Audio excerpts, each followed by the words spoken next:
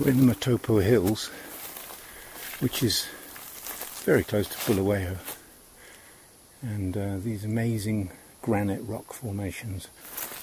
I'm with Paul Hubbard, who is from the National Museum in Bulawayo.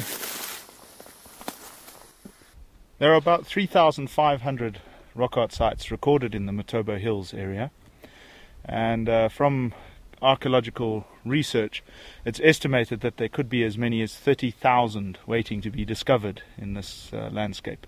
One of our claims to fame here in the Matopos Hills is that we do have the highest concentration of such rock art sites anywhere in the world, at least according to UNESCO. It's very difficult to date the paintings themselves directly, but it is quite clear from the archaeological research that the paintings stopped being created around 1,500 years ago. And we do have evidence for painting activity extending back at least 13,000 years ago. So this fits in very neatly with the time period called the Late Stone Age.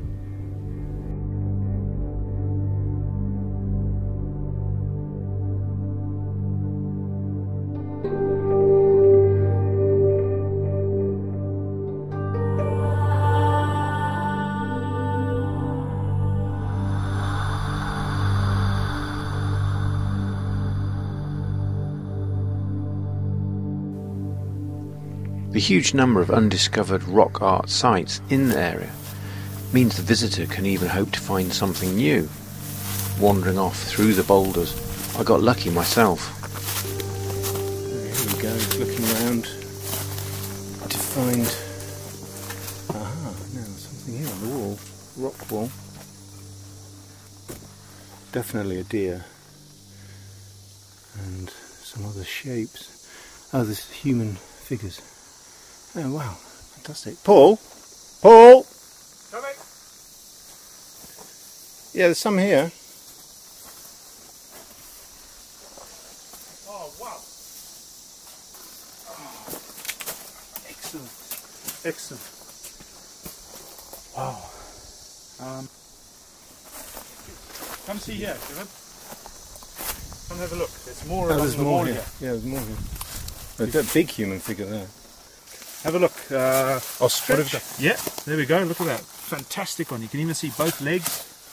The head and beak quite clearly defined. All in red though. You notice there's no other colours used on this.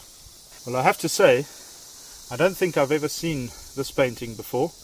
And to my knowledge, just from the general geography of the area, it's not in the Archaeological Survey records. Oh, really? So you might well have found a brand new site here, mate. Yeah, wonderful.